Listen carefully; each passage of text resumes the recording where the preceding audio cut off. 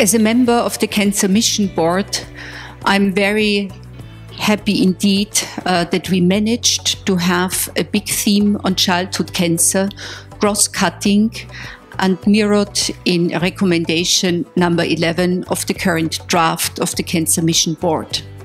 This really will open opportunities from research, better understanding of childhood cancer, together with the understanding of the adult cancer environment and the broad branches of research that waiting for us with the integration of data, use of artificial intelligence, really building bridges across knowledge. This will lead us ultimately to better treatments, more refined treatments, precision medicine, which are all of highest importance to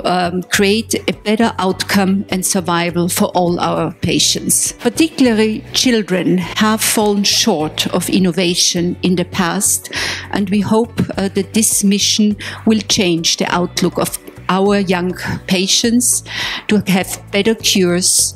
and that we can cure even more than today. We have spanned the activities across the whole cancer journey